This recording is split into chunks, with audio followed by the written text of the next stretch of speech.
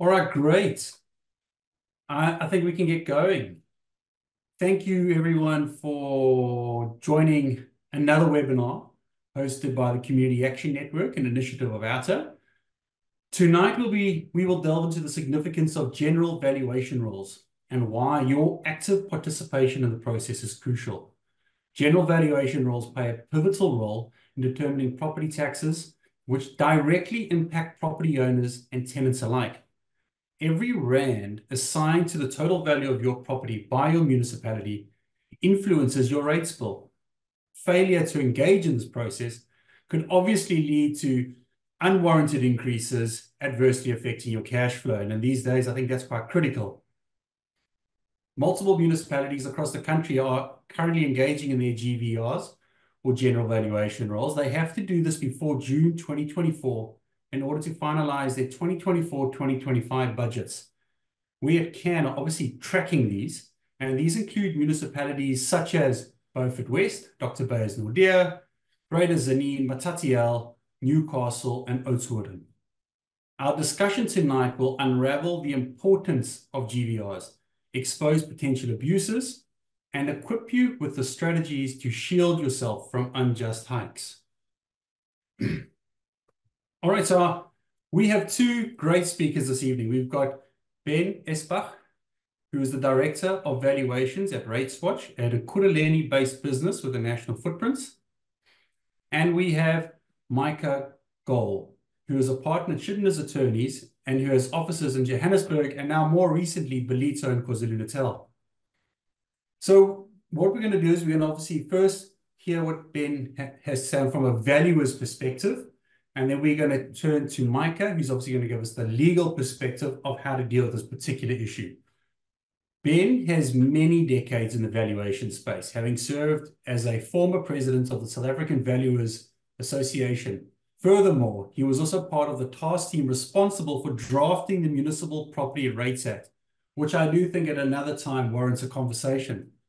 But Ben, I think let's first start with the most important question of them all, which is probably what everyone asks when the valuation process takes place. And there appears to be an inconsistency in municipal values as opposed to market values. For instance, my home was valued at 250,000 Rand more than its actual value was at the time. I appealed it and was successful. But in the process, I found out that all the properties on my road had been completely overvalued. And we had all been overvalued by the exact same percentage, 15%. So one obviously is of the understanding that they do these kind of bulk valuations. But I think the real question here is, are municipal valuers deliberately inflating prices at the behest of a municipality in order to raise revenue? Thank you, Jonathan. Yeah, that's a very interesting question statement.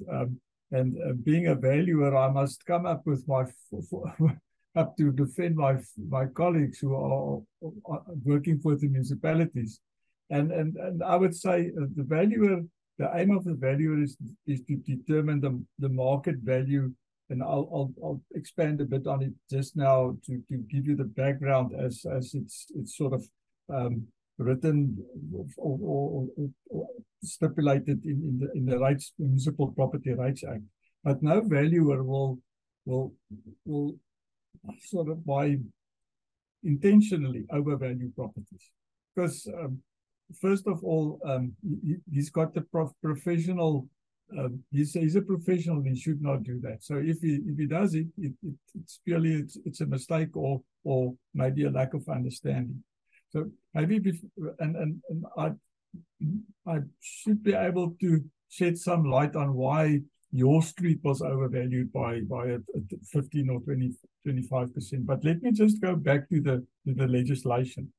So the basis is market value, but then and that if you read the legislation, you will read about in section 46, where it says, and we all know what's market value. It is where you have a willing buyer and a willing seller.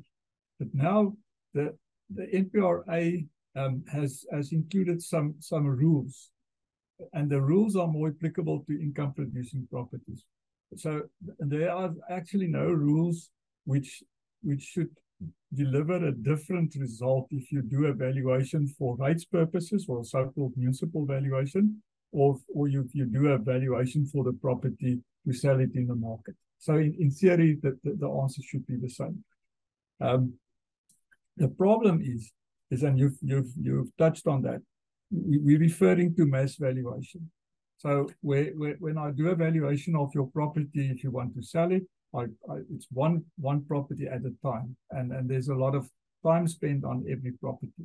But when you do municipal valuations, it's a mass valuation exercise where I don't know, Joburg has got 900,000 properties that must be valued in 18 months. So you can't do a one-on-one. So you need to go to mass valuation where they build models, where and on the one hand, you have the value forming attributes of the property.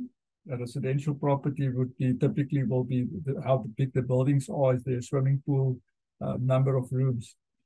That will be the attributes from the property itself. And then the market is analyzed to see what people will pay typically for a house in that area. And that then then a model is built, and that's fed into a model. So if that model is not adjusted correctly, you can have a whole street being overvalued by 25%. But that was not intentional, definitely, because there should be,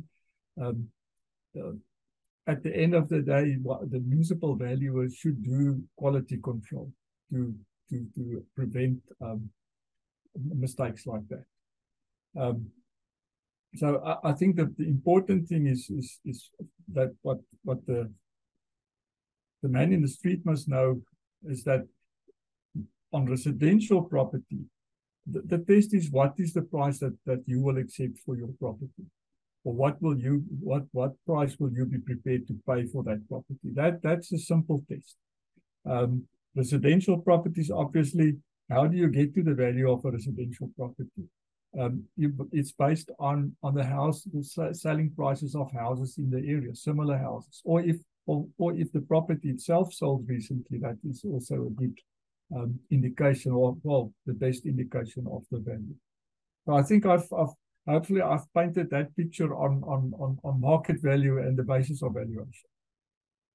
Yeah, thank you very much, Ben. And obviously I know it was quite a question, but I think that's often what people assume, that we want to figure out exactly why do these valuations come in the way they are. And what you were leading on to is really the basis of valuation, the assumptions that are used to develop the basis of valuations and the guiding principles. So these guiding principles, as you've elaborated now, are they reviewed on a fairly regular basis and by perhaps like the Municipal Valuers Association? There's not really a formal process where there's a quality control from an external party. I am aware that the municipality of Cape Town, and I don't know if they did it with the last general valuation that was implemented last year, but they, on previous rolls, they asked external bodies to do a quality check and do sales ratio analysis and a lot of statistical analysis. But I'm not really sure that if other municipalities are doing that. So Ben, there's just to finalize on this particular point, and I think just really talking about the guiding rules and the principles and the self-reviewing mechanisms that are in place. If a member of the public, and this is before we're really going to get into the nitty-gritty about the data valuation, all these important things, but is a member of the public able to hold a municipal value account for a poor valuation? Is there a mechanism that perhaps to report them on, or somewhere else they can go besides a municipality to where they can obviously get some kind of finality on, or whether they believe the valuation is fair or not? Well, obviously the objection process is one of the tools where you can, where if the property is incorrectly valued, there's an avenue of submitting an objection, and we'll deal with the objections later on. But that's one of the tools available to the management street. If the public feels that the municipal valuer didn't do his job and that he didn't do it professionally, obviously municipal valuers are all professional valuers or professional associated values, and they are registered with our professional body, and you can always lay a complaint there if you feel that the valuer didn't act professionally in his job. But that is another can of worms to tackle. No, thanks, Ben. So I think what many of us get wrong, including myself, is the importance of the date of valuation. My understanding is this is the valuation date in which the market value is established for a particular property. In other words, it's the price of asset valued on a set date. Could you explain a little bit further about the importance of the date of valuation? Okay, first of all, just take it back to the legislation. In section 31 of the Act, it says that the date of valuation may not be more than 12 months before the valuation roll is implemented.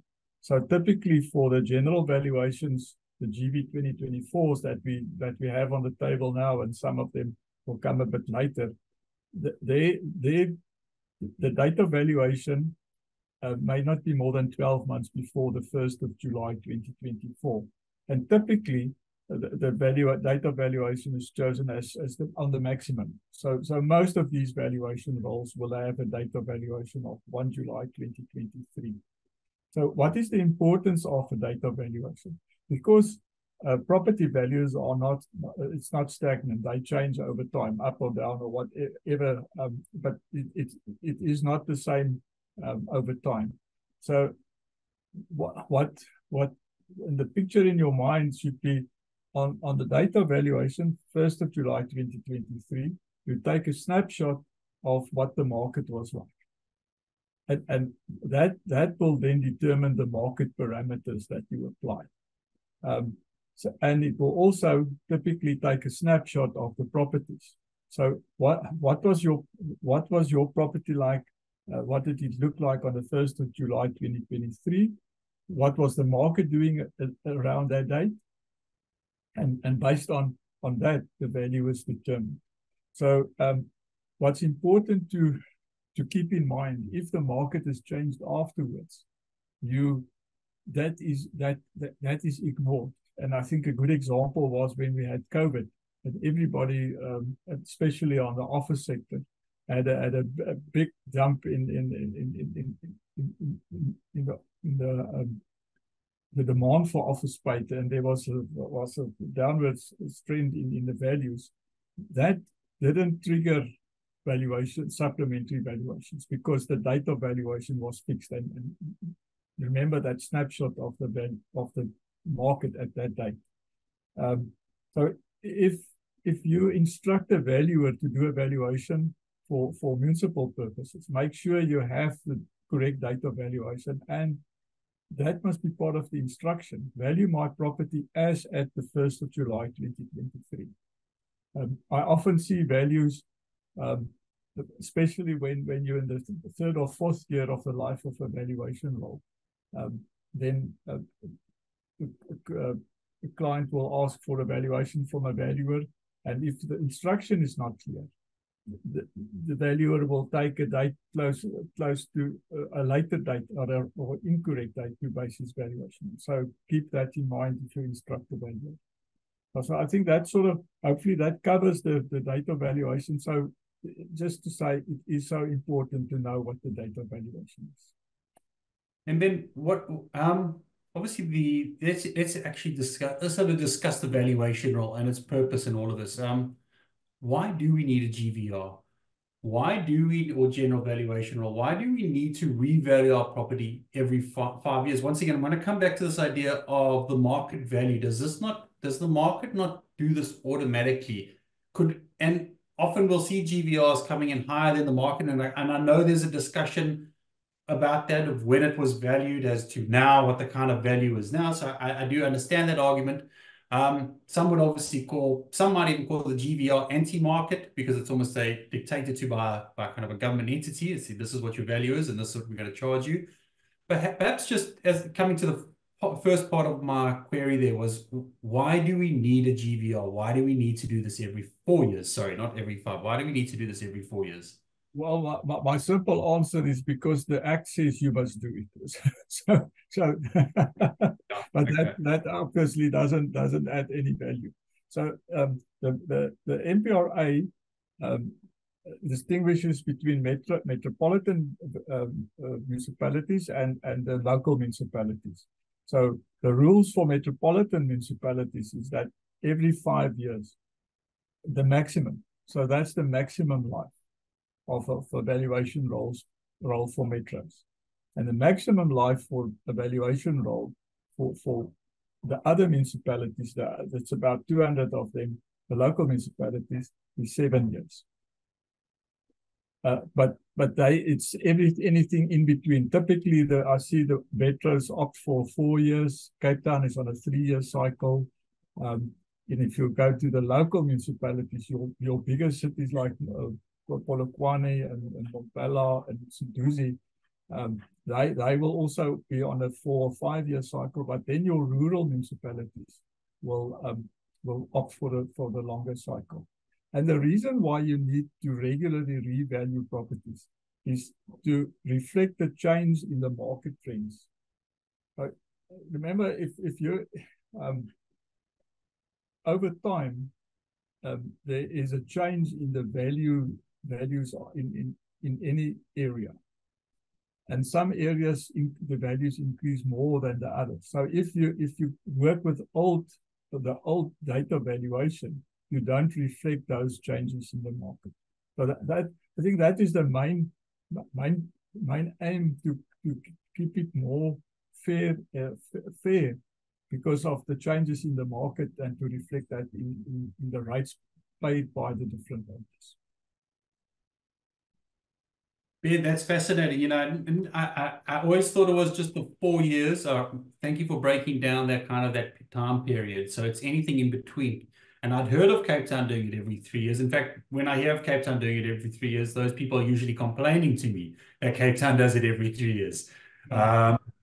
So, obviously we've got you on this on this webinar, and I think we also need to understand the role of a private valuer, how your particular role, and obviously there are valuers throughout the country that do this kind of profession, but could you give us a brief explanation of how the valuer, as a private valuer, not the municipal valuer, gets involved in this process?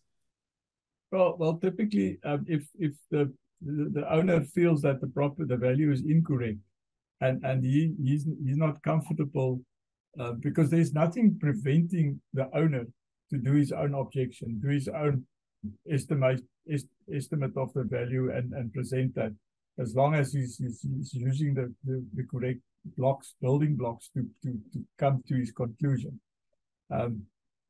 So the moment that the owners don't feel comfortable to do it themselves, obviously the valuer is qualified to do that. And they then get the references from friends, or hopefully they know about RatesWatch, and there are a few other companies that also specialize in municipal valuations. And then the process starts, because the valuer is trained to motivate evaluation, and that is often the lacking when the owner does his own objection. They don't know how to motivate their result. And what we often see is that they will say, okay, but the old value was X rand. It's now 5 years later. CPI was 5% per year, so they added 5 years, 5% every year. They say the value should be Y, but that is wrong. That's not how you prove your point. You need to go to the market to see what the market is prepared to pay for your property on the date of valuation. Thanks, Ben. And I know we're kind of coming to a close of this particular segment, but you did open the door on this previous question, so I am going to walk through it. Do we need to revisit the Municipal Property Rates Act and update it? It's a 20-year-old piece of legislation. Is it still fit for purpose? Just give us your brief thoughts. Thanks.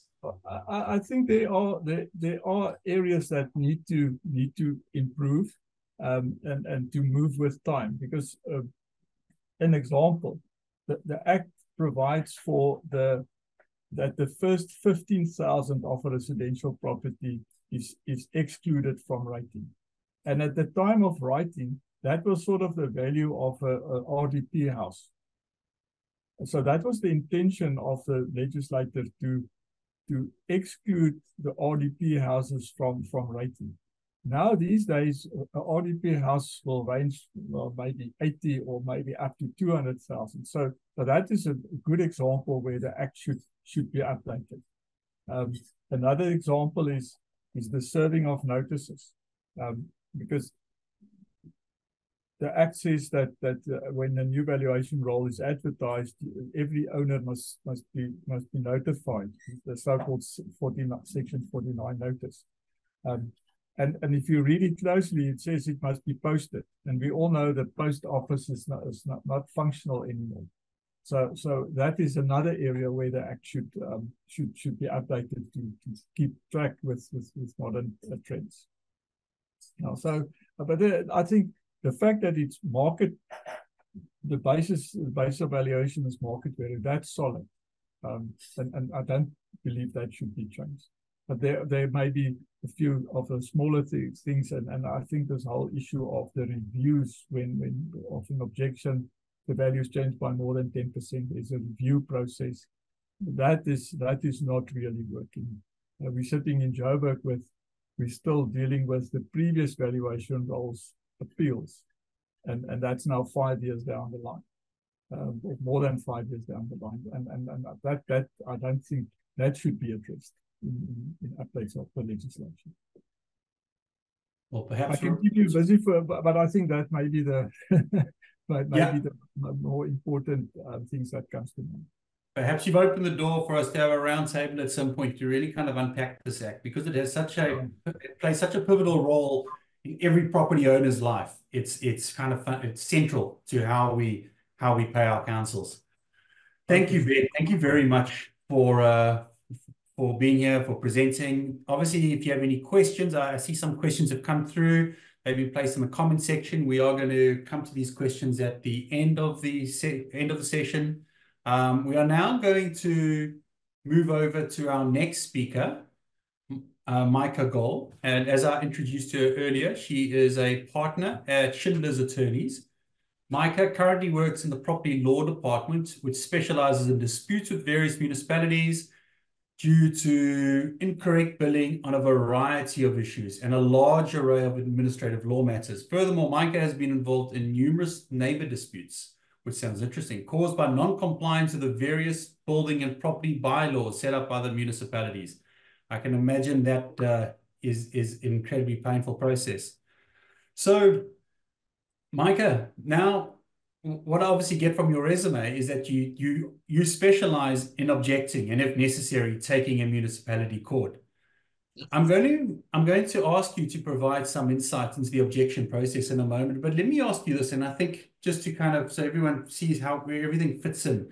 At what point does a property owner switch from only engaging with a valuer to approaching a law firm to go to the next step?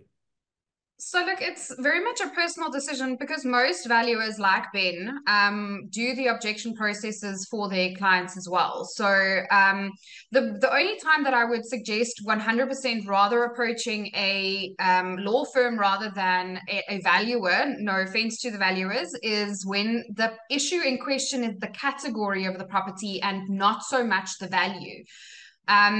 because as you said, any aspect of evaluation has a huge impact on your rands and cents amount that you pay to the municipality.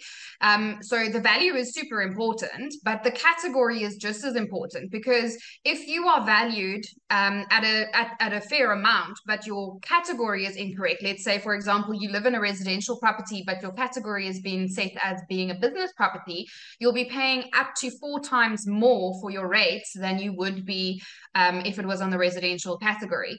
So the category issues very often become more of a legal nitty-gritty, which is where a lawyer that specializes in this kind of thing can become very helpful. So we do work very, very closely with a lot of valuers, where they do the valuation aspect and we do the category aspect. Because obviously I'm not a valuer, so for me to go to the municipality and argue about your value is not going to be the best idea, because it's not within my area of speciality.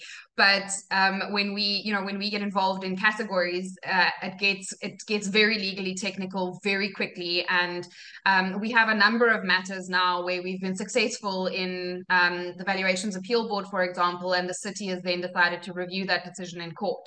So it helps to have someone that has, the background knowledge of all of the legislation and all of the policies that come into play in this, to be able to assist in that regard.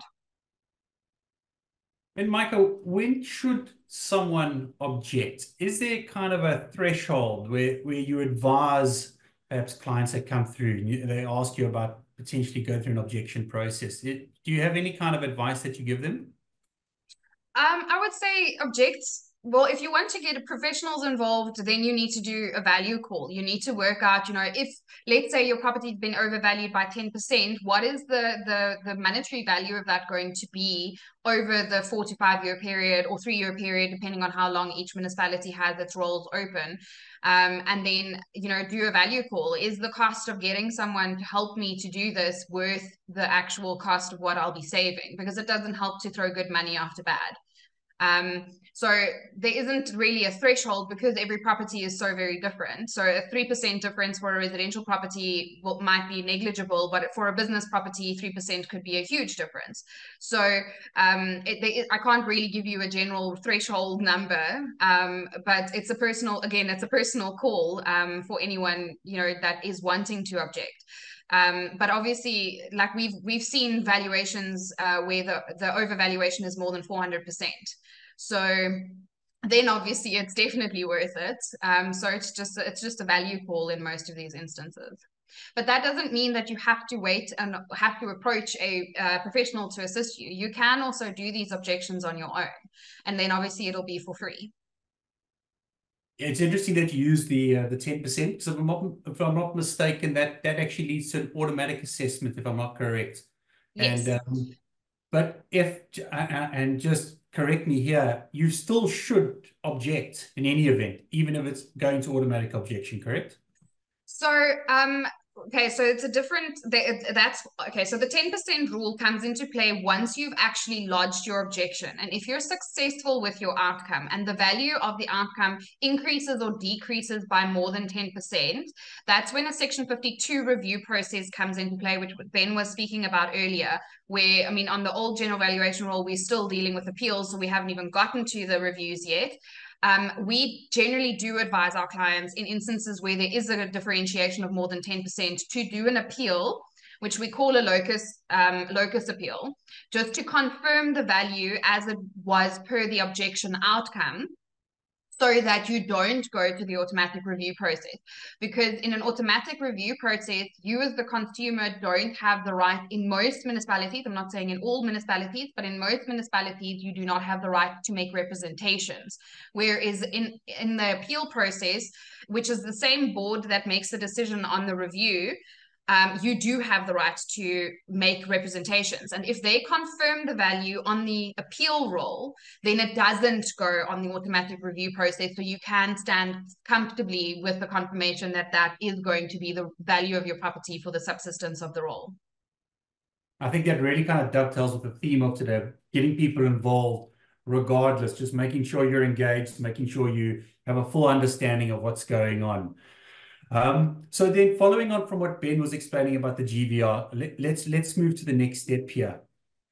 A municipality must publish a notice that a GVR is open for public comment. What I have noticed is there is generally no kind of time frame for this process. And I mean, that's just from a layman's approach. They often look like they're open for a month, some are 2 months, some are 3 months, depending on municipalities. Can you give us some kind of idea of how long is the process, the objection period?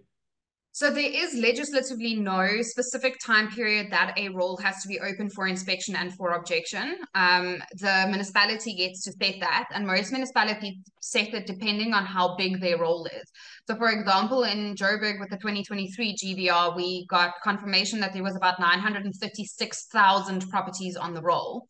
And I'm sure the people that reside in Joburg are aware that they eventually actually ended up extending the time period within which you could do the objections. It was originally set for some time in April, and then they extended it to the beginning of May. So they realized that they didn't give the public enough time to consider everything, get their evidence together, and do the necessary objections. So there isn't legislatively a specific time period within which the municipality has to give the public a chance to object, but yeah, it's just something that you need to kind of pay attention to, because they do have to publish that roll, and like Ben said, they have to snail mail you the notices, but they do generally advertise it on the radio and that kind of thing as well. So as long as you kind of pay attention to that, you should have the necessary time to do the objections. And every municipality obviously must provide an objection form, we would have made. Most of them do it through their websites. Other more disorganized municipalities, as I've seen of recent on their notices, say, please come pick it up from the office, which is an archaic way of doing it, but nevertheless, they're going through the motions, and a property owner must also make sure they get the right form, if I'm not mistaken. They must certainly, if they live on a farm, if it's a residential, if it's a business. And then they've obviously got to submit the objection. And I'd imagine you'd do something similar when you do an objection on behalf of a client. What should form part of that objection file when one submits it? So obviously you need to complete the form. That's first and foremost. If you're doing it on behalf of someone else, you need to show that you have the authority to do it on behalf of someone else. So you would need to, if it was for an individual, have a special power of attorney that authorizes you to be allowed to submit that objection on someone's behalf. And if you're doing it in your own name, you don't need to be able to prove that you're doing it in your own name. If you're doing it on behalf of a company or a trust, you would need to get a resolution signed by them to allow you to do it on their behalf. So that would be the first annexure that I would attach. Then the next thing that I would attach is a proof of why you're saying that your property is incorrectly valued or incorrectly categorized. So I know in municipalities like in Cape Town, they've completely forbidden or said that they will not consider objections where you use automated valuation processes to prove that the value of your property is incorrect. So like a Lightstone or a Windeed, or I know the F&B app also I think has a function where you can get valuations done on the app. So Cape Town has said that they won't accept, or they'll reject valuations that have that kind of evidence. So obviously the amount that you're looking at objecting, let's say the property is valued at 10 million rand and it should be valued at 2 million rand. We're talking about a really large difference there. So you want to get the best evidence that you can to show that the property has been overvalued by 8 million rand. In that instance, I would highly suggest approaching a valuer to actually come out to the property to do a valuation for you to show that the property value has been completely overstated. You can also approach estate agents to do valuations for you, but the weight of that kind of valuation carries is a lot less than that of a valuer. So we generally tell our clients, look, the best evidence that you can use is to get an actual valuer to come do an inspection of the property. But let's say, I mean, we had a client a couple of years ago that had a property in Plettenberg Bay. And it was a very unique property. It was an absolutely beautiful 10-bedroom house, but it was built on top of a natural spring.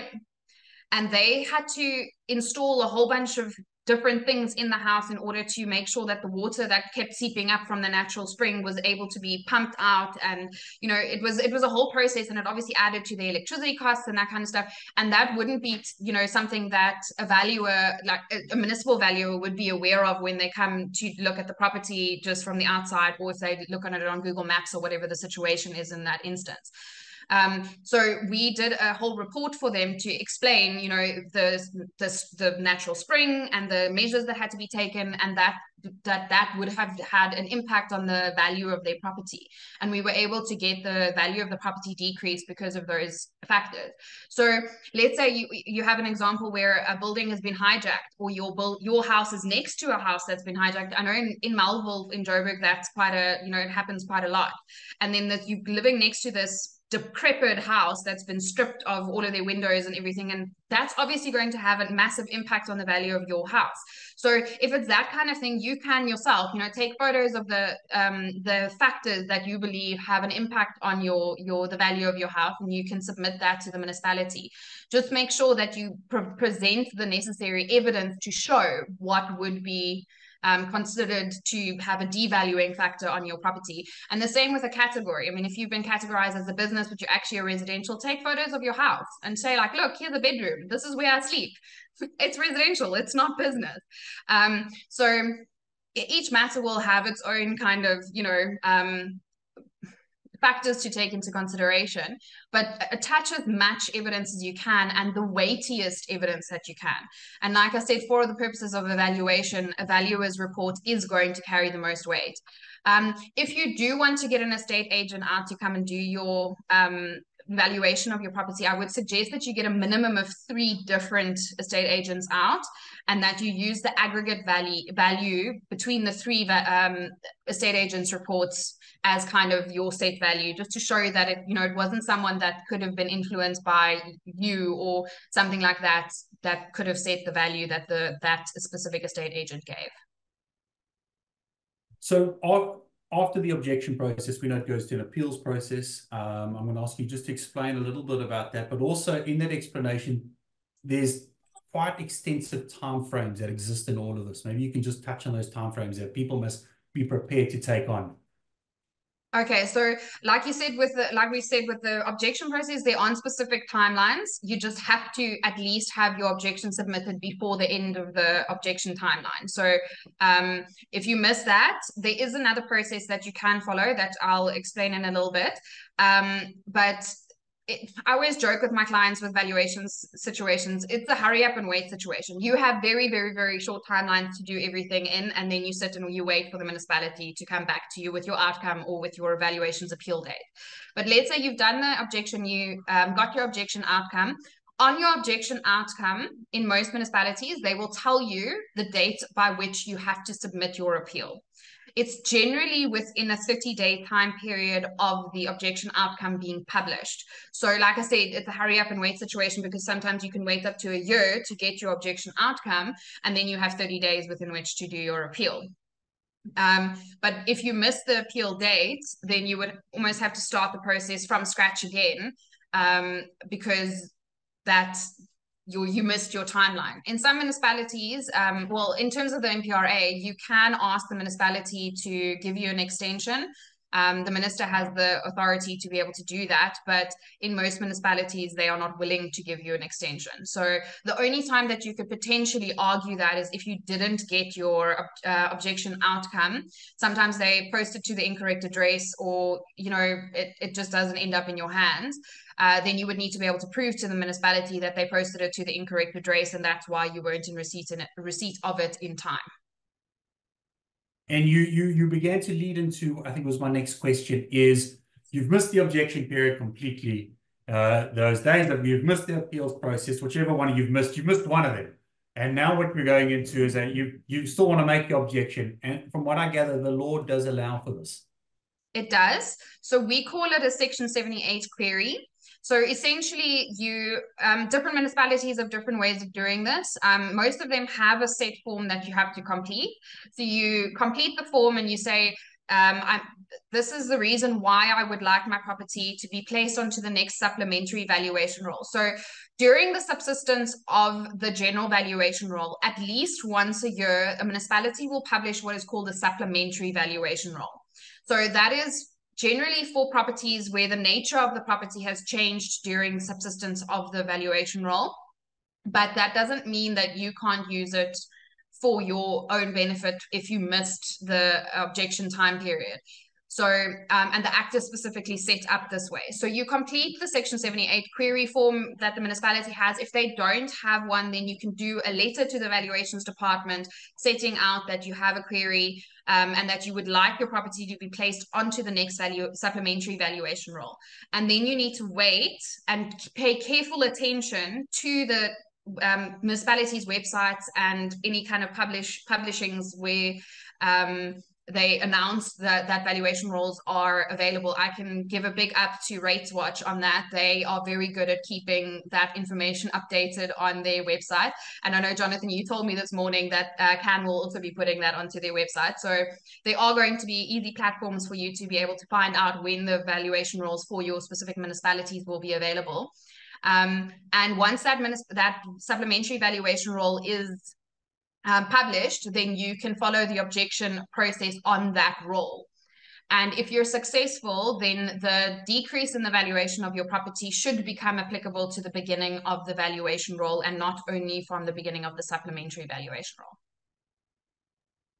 Micah, let's look at the worst case scenario now. You've gone through your appeal process. You're right at the end. You've been told nothing's happening.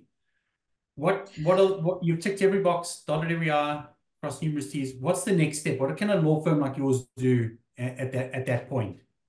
So if you're unsuccessful in the appeals hearing, so you've done your appeal, you got your appeal hearing date, you went and made representations in the appeal hearing, and the Valuations Appeal Board still did not find that you were correct in your valuation or your dispute, the only option available to you is to take the decision of the Valuations Appeal Board on review in the High Court.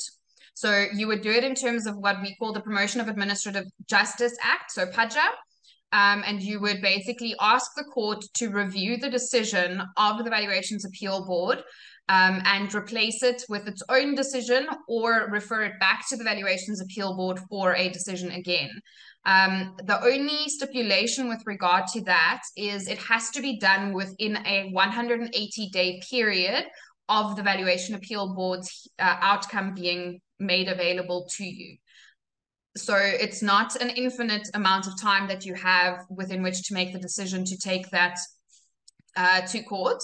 So, but if you do miss the 180-day time period, you can request a condemnation from the court. It's just a lot more difficult. It adds an extra layer to your case that you don't really want to have to argue.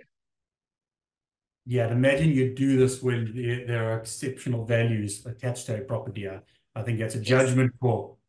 And I think what most people will ask you if they came and ask for a brief on this, they'll say, well, how often does one win? So I have thus far not been unsuccessful against a municipality in court, touch wood. But I mean, you never know. There's so many factors that are at play that you can never know. At the end of the day, it ends up being the judge's decision. And if you haven't convinced the judge with sufficient evidence that your case is a good enough case to make a decision on, then you might lose. So the chances of success will depend on the attorney that you brief, whether they know what they're talking about, and your case. Like that's 90% of your chances of success rely on your case. If you want to review a decision by the Valuations Appeal Board, you better have some very good evidence to show that the Valuation Appeal Board's decision was incorrect. Thanks, Micah. Thank you very much for your inputs there. Jonathan, I just remembered a very important point. Sorry. Yes. Just to qualify, the Section 78 query process is not open indefinitely. It is only open for so long as the roll subsists. So let's say, for example, in Joburg, we're busy with the 2023 general valuation roll. By the time that the municipality opens and publishes its next valuation roll, which will probably be in 2028, because Joburg likes doing their rolls every 5 years, if you haven't done the objection process within the 5-year period that the roll was open, you will not be able to object to the roll again, because the municipalities are of the view that a roll closes as soon as a new roll opens. So it's not an indefinite, thing that you have open to yourself, that you can object to the valuation roll at any time. You have to do it within the subsistence of the roll. If you miss that 5-year time period, and believe me, there are a lot of people that do miss that 5-year time period, the only option available to you is to actually go to court to review the decision of the municipal valuer on the roll that you have an issue with. Thank you. Thank you very much for that clarification. Thanks, Micah. We're going to head over to the questions for now, and we're just going to we've got a good 10-15 minutes to get through these.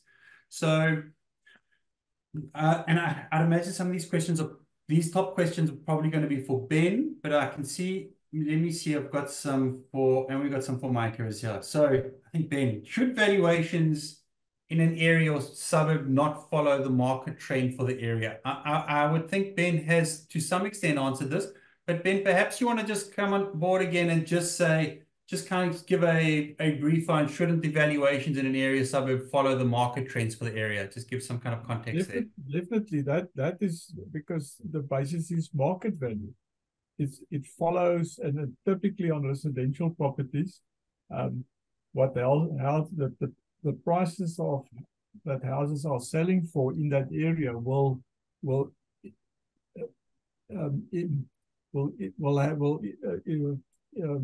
inform the value of your property, because typically, especially if it's a homogeneous area, all the houses are similar, small changes, then those sales will typically give you a very good indication of the value of your property. So that is what the value should aim for, because that's why they must do a market analysis of the analysis of the market when they populate the model. And Ben, I think this is a good follow-up question to that particular one. What is regarded as an acceptable deviation between municipal valuation and the valuations reflected in actual sales? There are a few schools, and I think the international valuation standards have indicated sort of percentages. And I think up to 10-15% in some cases can be acceptable. But the deviation speaks to the accuracy of the valuation. So if you value a block of offices, it's much easier to determine the market rentals for the office space and the expenses. So to have an accurate valuation on an office block is much easier than on a house, and maybe that house Micah referred to in Pietermaritzburg Bay. If you have a unique property, it's very difficult to provide an accurate valuation because you don't have a lot of market information.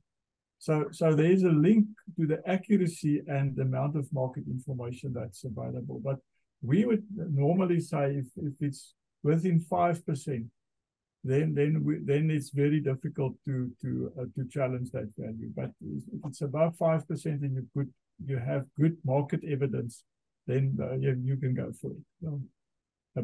So the other day I had a reduction in the value of over R1 million house, but the value was only reduced by 50,000. So that is a joke, because you can't be that accurate. You can't value to the nearest 50,000 on a R1 million house. So sometimes the guys take it too far. Yeah, that seems grossly unfair. And I think, and I'm going to keep you just on for one other question here, Ben. When a private assessor assesses your property with reference to the overall market, and do they look at your location as an instance, or do they only really look at like that? They've got a great chrome gate, swimming pool, thatched roof. Do they only look at, or are they tunnel vision only at your property? No, obviously the tunnel vision is what do you find on the property. So that's the value forming attributes of the property, that gate and that swimming pool and the nice car park. Then you must take off the blinkers and say what's happening in that area to influence, and that is where location, location. If the property is located on a busy road, for instance, then it can be detrimental to the value. But if it's on a good, quiet street, then the value may be higher. So location is crucial. And I'd imagine being on a busy road, but with a business address, that's probably a positive to your Yeah, for sure. valuation because It you more depends foot on the traffic. type of property. Yeah, for a shopping center, you don't want to sit in the bush without good access. And maybe for your home, you want to sit in the bush. So there are horses for courses. So every property type must be analyzed and see what are impacting on the value. I think this is a question for Micah. Hi, my complex is being built on business tariffs. So in other words, their property has been categorized as a business, but of course it's a residential. So Micah, was there a process to resolve this matter? So they're being billed for business electricity. So I think before you make the decision on whether or not you want to actually be moved onto the residential tariff, it would be worth doing a assessment of whether or not it is actually cheaper to be on a residential tariff. The process to resolve that is in terms of the credit control policy of each individual municipality. I see this is CRJ.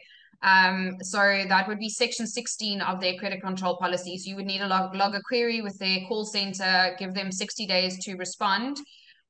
You would then need to do a letter of written complaint to the municipality itself. And if they don't give you a response within 30 days, then you can go do a letter of appeal to the municipal manager. And if you then don't get a response within 30 days, you can approach the ombud or you can go to court to have your issue resolved. But it would be a good idea to first do a value assessment of whether or not it would be cheaper. Because if you're on the LPU tariff, very often it ends up being cheaper to be on the LPU tariff. If it's a very big body corporate, than it would be to be on the residential tariff. So that's definitely something that we can assist you with. If you want to, Samantha will be sharing our details at the end of this, I think. So if you need some assistance with that for your body corporate, that's definitely something we can assist you with. Great, thank you. And I'm going to keep you on, Micah, there's a question that's come through. How do I get my refund? The valuation has been changed, my objection has been listened to, and I think this is probably, I don't know which particular municipality this is in, but is there a process to get your refund, or is that, I know with me in particular, when I got mine, it was just pretty much credited to my bill, and I got this fantastically low bill one month, which I loved, and then I got back to normal again. But is there any other process? So most municipalities have a policy that they don't pay out credits on an account while the account is still active. So long as you still own the account and the municipality is lawfully entitled to bill you on that account, they will not pay out a credit. The only time we've been able to kind of get them to deviate from that is if we have a court order. But essentially, you won't get a refund from the municipality. You would just get a credit pass on your account that you can then use up by means of not paying your account until that credit is used up. Thank you. And I think this is either both is the last question here, and I think it's worth asking. Ballpark figure of costs of getting professional assistance with an objection, and what kind of outlay are people looking at if they go this route? So we charge a set fee of 3,500 Rand excluding VAT to do an objection, and then the same charge to do an appeal. But that was obviously not including any of the evidence that you need in order to prove the value of your property. So Ben can probably give you a better indication of what a professional valuer's services would cost, and perhaps what they charge to do objections and appeals for clients. Yeah, and Ben, would you be able to give us an idea of kind of the cost that a person would incur in getting professional assistance? So we have a sliding scale, and there's one for residential properties and another for the non-residential. So on the low end, I think it's up to about sort of 5 million Rand. If you go up to an appeal, the total cost can be, I think, around 6,000 Rand plus VAT. So it's actually, if people are interested, they can contact us for a quotation. So because often it's a bit dangerous to give out general fees, like you would know, because then they say, oh, you said 3,500, so that's it. But often the costs run up. So that the safest is to request a quotation and then take it from there. Yeah, I agree on that. I think it's obviously wise for people to get quotations and to really allow the professionals assisting them to get a good assessment of what that particular property is like. As we know, you might have a spring and a pump underneath it. Thank you, everyone. Thank you for joining. This has been an informative session. I think Ben, Micah, you've been really great in explaining things. I think we've all learned a lot. I'm certainly leaving this session feeling like I know a lot more about this particular aspect. And we hope to have you on again. I do think this subject requires continuous discussion, and there are many more avenues for us to go down. So without further ado, we are 2 minutes out from 6 o'clock or 7 o'clock. I think everyone's got evenings to get to. So thank you all. Thank you everyone for attending. This video will be posted to our site. Our link is in the chat. Please see it. That'll take you to our resources section where we deal specifically with GVR. You'll see the municipalities that we have a list of that are active. We have done our best to provide links to all of them. Please take a look through them. And we have also got a link to Lightstone in there where you're able to get a automated report if you want.